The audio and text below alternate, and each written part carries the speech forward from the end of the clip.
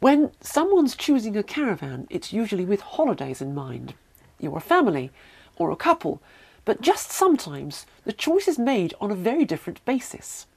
This time, the people choosing the right caravan for their needs are two colleagues, and the mission is certainly no holiday.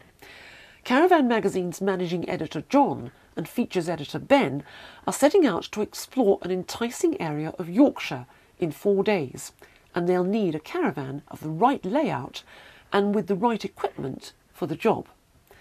The caravan they're going to pick will be their office base for 4 days, or rather 3 evenings, for after each day of Yorkshire exploration, after dark hours will be spent downloading the images of the day and composing articles that will spell out to readers of Caravan magazine exactly why Yorkshire is a great place for a touring caravan holiday.